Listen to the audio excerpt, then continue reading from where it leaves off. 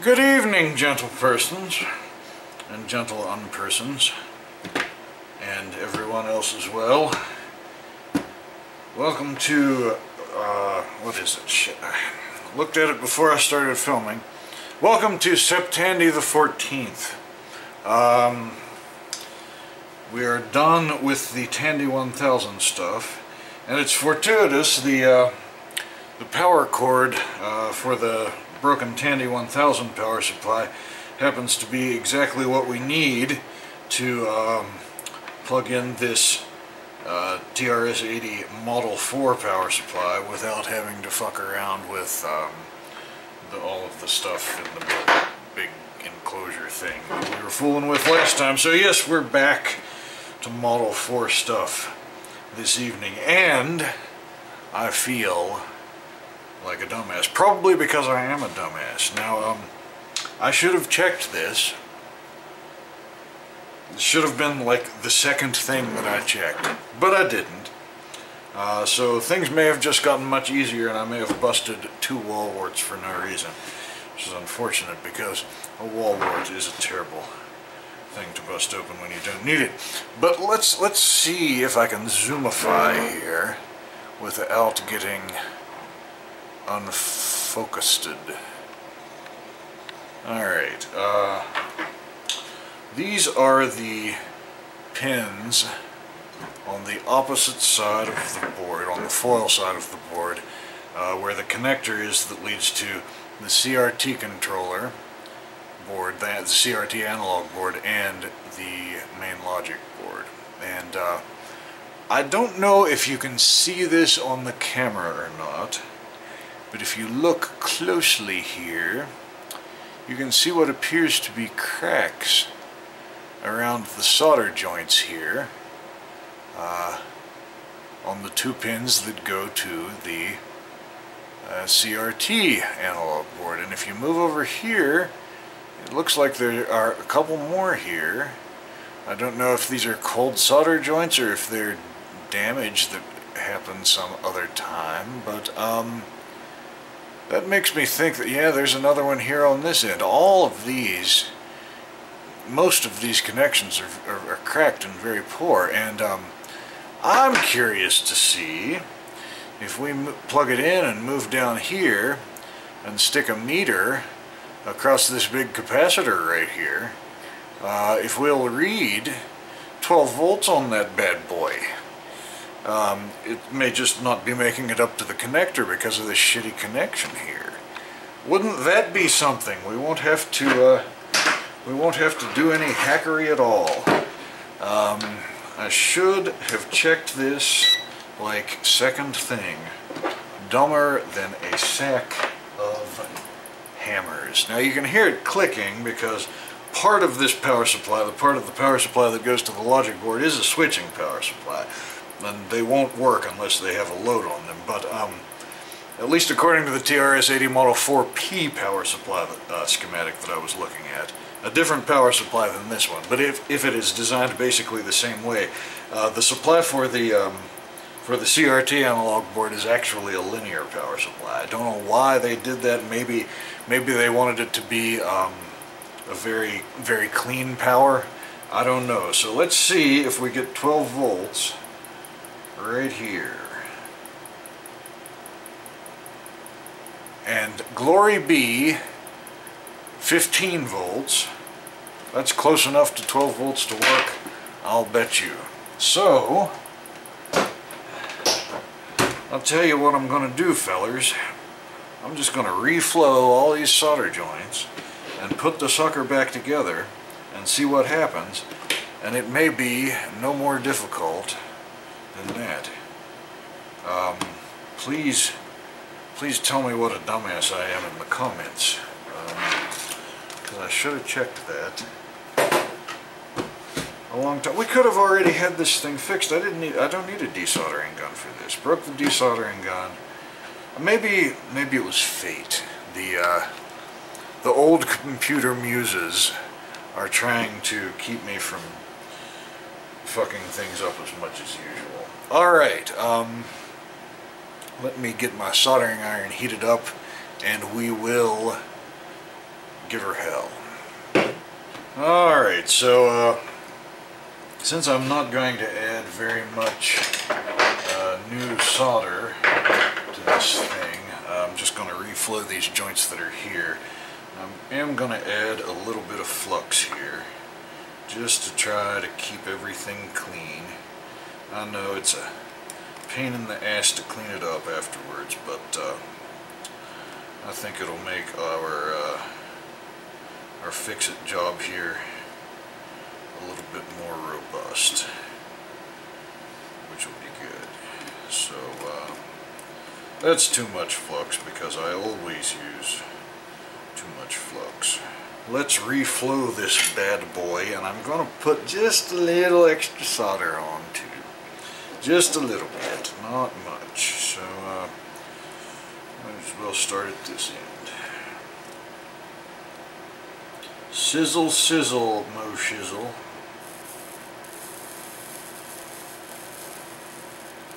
Get hot, boy. I don't think it got hot enough. Let's see what that looks like. Well, that looks like ass. What the F? Maybe there's something wrong with the pad, I don't know. Get hot, boy. Get in there, solder. Make a joint.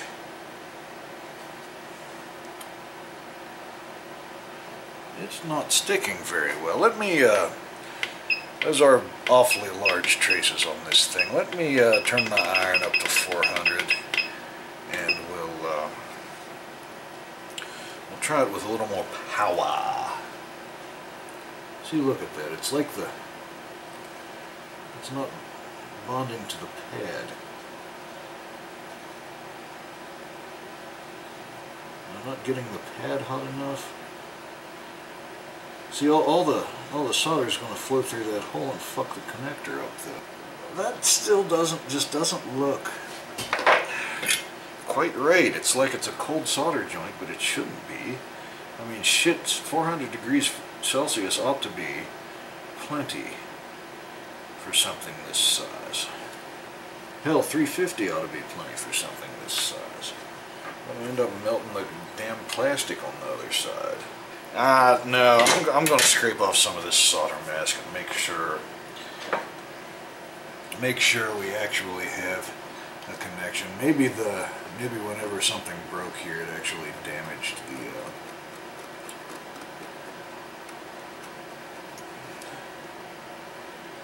do the same over here.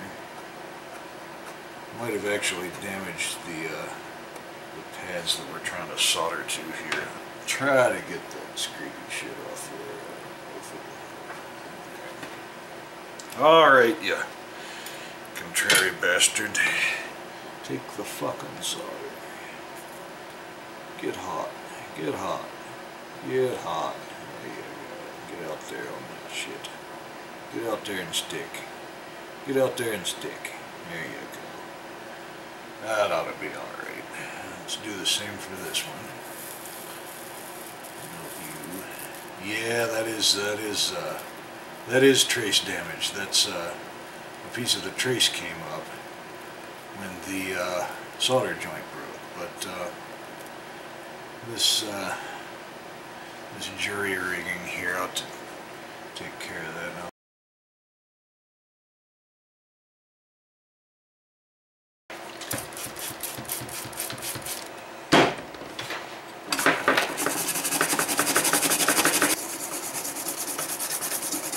Let's get the meter out here and see if we have voltage on these two pins now.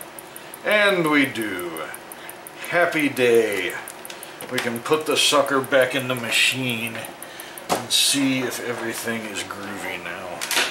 Let's do that. Alright. Is it gonna smoke? Is it gonna smoke?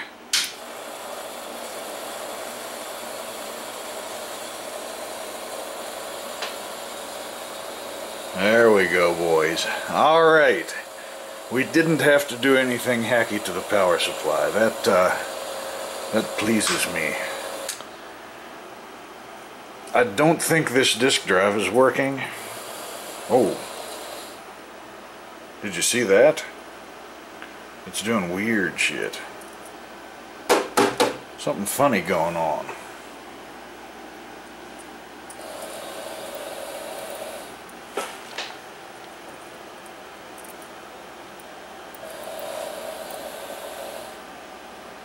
I can hear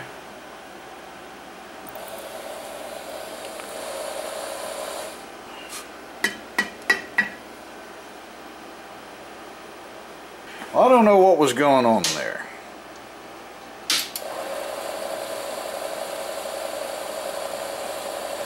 Now everything's back to normal.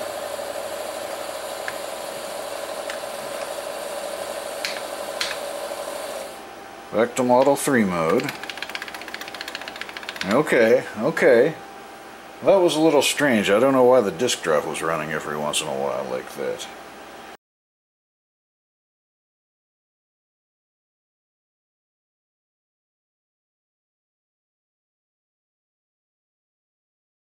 Well, now that we've gotten this far, we must of course fart around with it a little bit and make sure the keyboard works. It seems to. Where is the...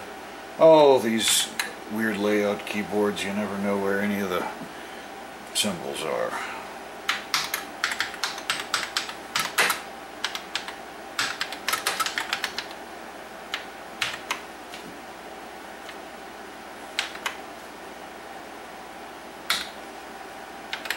Oop.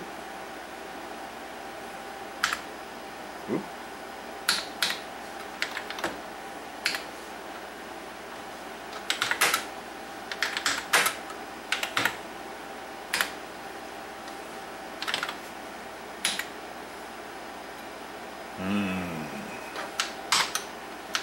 Now, we hit brake, yeah, okay. It's not Control-C, it's brake. I've never used. This is the first time that I've done anything with a TRS-80 Model 3 or 4. In fact, no, this is the first time that I've done anything with anything other than a TRS-80 DT1 that is like a TRS-80, so yay! Happy day! I don't know why the screen was fucking up a little bit before. It was some kind of power issue. The disk drive was resetting too. When you power cycle just these disk drives, they run for a second.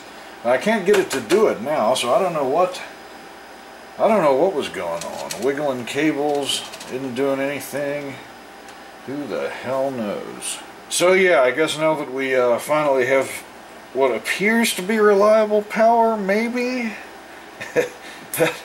Whatever was going on there before wasn't good, but it'll be alright.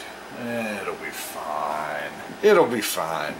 If it blows up, we'll fix it. But yeah, now that we've got semi-reliable power, maybe we can actually do some troubleshooting. So let me make sure that all of the keys work.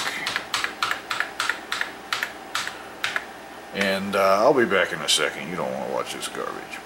I think for the moment I'm just going to swap these two disk drives and hope that this one works. I can't hear any head seeking on this one, and it won't boot any floppies, but I'm going to plug this one. I'm going to, well, I keep forgetting this is an actual Shugart interface. I'm going to get in here and unplug this drive and then jumper this one to drive 0 and see if we can boot off of it. Okay, that was a genuine pain in the ass to get out of there, I swear. I can't figure out how to set the drive IDs on these tandem drives. I'm going to have to look for some documentation. I thought at first that it was probably this punch block here. I was going to have to pull that and maybe plug like a row of dip switches in there or something so I could change the drive IDs. But both of these drives are punched the same, I think, so that can't be it, unless that's part of the problem. But no, I don't think it is. But the head, the read head was all the way back. This is the 0. Well, this is the drive that was trying to boot before. So I pushed it forward a little bit by hand, and I'm going to fire the thing up, and we'll see if that head moves, and then we'll probably have to save the rest of this for tomorrow night. It's getting late now, and I need to find the documentation for these disk drives. So here goes the power. Let's see what happens. Okay, the head seeked back to the 0 position. So I don't know. We may need to like adjust the motor speed or some shit. I don't know. Well, nothing's coming up on the screen now, but it's certainly not seeking.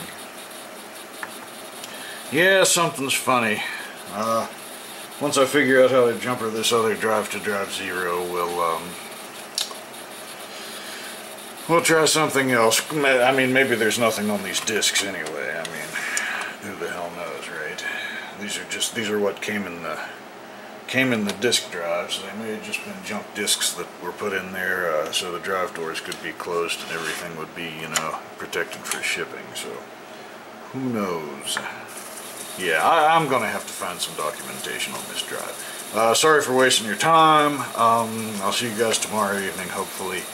Or maybe, no, I won't see you tomorrow evening. I'll see you Wednesday evening. I've got some other stuff I need to do tomorrow. So Wednesday, hopefully I will have read the documentation on this disk drive by then. And, you know what else is supposed to happen Wednesday? According to UPS, the Model 2 is supposed to get here, and I don't have any 8-inch media at all. So I think before I go to bed, I'm going to see if I can order a GoTech, because that'll probably be the easiest way to try to boot that thing. Alright, thanks for watching.